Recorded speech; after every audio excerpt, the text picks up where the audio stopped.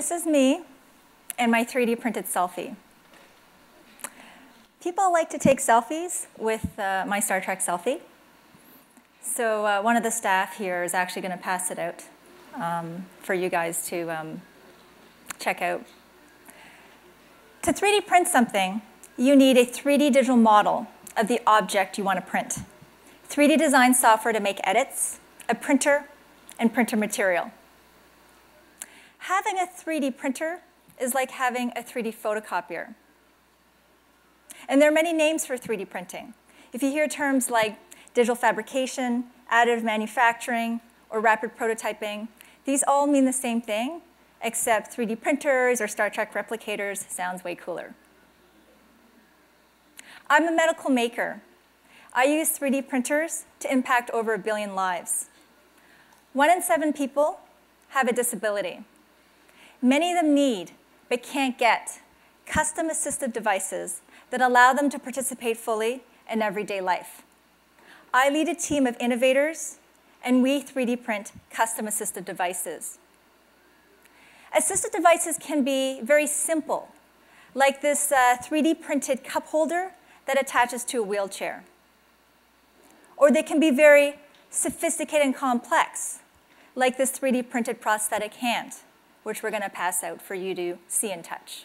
If you have a disability, it can be a real challenge to have a custom assistive device replaced. And that's because there is a huge shortage of skilled workers who can make custom assistive devices. So if your assistive device breaks or gets lost, you have to book an appointment. You may have to travel a long distance, and you will have to pay somebody to replace that assistive device for you. But with 3D printing, maybe we can change that. Now, we can make a 3D digital model of your assistive device, give you that file, and you can 3D print it whenever you need a new one. Here's an example. I met a patient who needs to wear custom splints on her hand for the rest of her life. The problem is that these splints get broken or they get lost. And she has a few options. One is that she buys off-the-shelf plastic splints. These can break. They're not cheap, and they're not custom fitted to her, so they don't work as well. Or she can see a specialist who will take measurements and create custom metal splints for her. And these are very expensive. They're less likely to break than plastic splints, but she could still lose them. Or the third option is that she can actually book an appointment to see a trained hand therapist who makes splints, and she will have to pay that therapist for their labor time as well as the material cost. So what my team and I were able to do is we made 3D models of her splints, which are custom fitted to her. And now she has a file, and she can just go to her public library and 3D print a new splint every time she needs one. And 3D printing a splint at a library is about 70 times cheaper than a custom metal splint, and about 10 times cheaper than an off-the-shelf plastic splint. So this patient story tells you how 3D printing, compared to the traditional handmade method of making assistive devices, is much more convenient, much cheaper for patients, and potentially life-changing for people with disabilities. Here's another example. I met a local musician who, through an accident, is now missing 3 fingers of his playing hand. He would really like to be able to play the guitar again. So his therapist made a handle so he can hold his guitar pick with his 2 remaining fingers. And as you can see here, this handle can get dirty, may need to be replaced, it can get lost. So I used free software that turned my cell phone into a 3D scanner, and I scanned this handle. I used free 3D design software to make some edits and convert that file into a printable file. And then I printed it. And this was in one weekend. And now we have a printed guitar pick handle for this patient. And what's very exciting is now he can take this file, and anytime he needs a new pick handle, he can just go to his local 3D print shop and get another one made.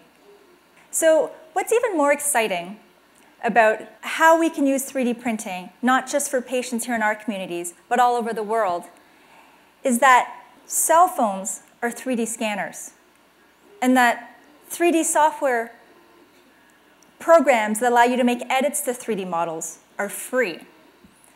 And because so many people on this planet have a cell phone, that means almost everybody has access to a 3D scanner. And as long as you have access to the internet, you can use free 3D design software programs. And 3D printers are becoming increasingly affordable and accessible. They're now in our public libraries, our schools, our maker spaces, and even in print shops. But to me, what's also fun about 3D printing is it's not just useful for helping lives here on Earth, but we have a 3D printer in space. And so this is the first Star Trek replicator. It was launched to the International Space Station last fall. And I now have a print slot reserved to 3D print medical supplies on board the space station. And this is my mission badge, which we're going to pass out here so you guys can look at it. So the question I have is, what would you make on a 3D printer? And so I brought my 3D printer with me to the Mars Desert Research Station. And I used solar energy to power my 3D printer to make medical supplies. And it turns out that stethoscopes have been lost in space, so we may have to 3D print a replacement. You can actually download the original paper authored by the French physician who invented the stethoscope. And in that paper are drawings that he used to build his stethoscope. And so I was able to take those drawings and draw them digitally on free 3D design software, and then print it. The fun part about 3D printing is that you can pick whatever colors you like, so I decided to go with neon green. And as I was getting ready to test the stethoscope, I came across this. A 15-year-old high school student has come up with a 3D printable case that turns your smartphone into a stethoscope. And he also uses a mobile app that records and visualizes your heart sounds for remote diagnosis.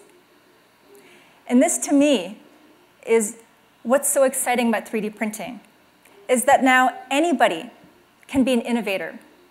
If you have an idea, you can draw it digitally with free software. And you can make it physically real by clicking print. So 3D printers are not just 3D photocopiers, but they're ideas factories. There is a national contest for American high school students, and they are asking students, what would you make on a Star Trek replicator? And so my challenge to all of you here today is, what would you make on a 3D printer that could impact over 1 billion lives? Thank you.